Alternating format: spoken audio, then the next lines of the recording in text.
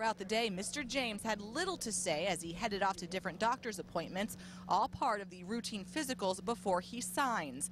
This morning, though, Local 10 caught up with the superstar outside of the W Hotel on South Beach. How do you feel today? Would you like to be here? Excuse us, please. Video from Sky 10 in HD shows Lebron and his entourage driving along South Florida's streets in style. At each stop, two very large bodyguards waited by the doors, while his drivers made sure all of his favorites were in place.